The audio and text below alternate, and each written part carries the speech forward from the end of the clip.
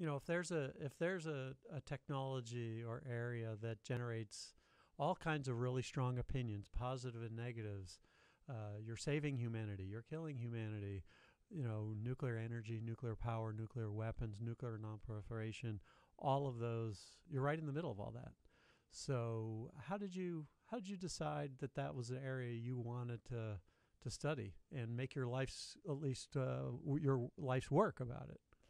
Well, first of all, my life is never boring. Thank you to the field that chose me.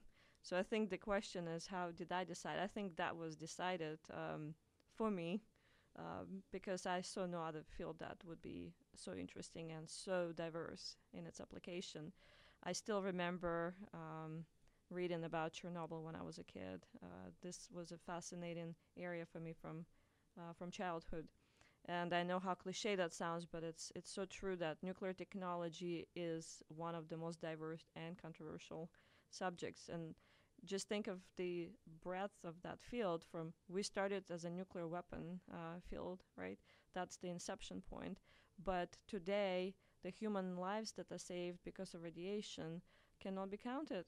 A recent example is Proton Center here, right here at Emory, that is designed to save human lives and to make the treatment much safer than it could be with other technologies.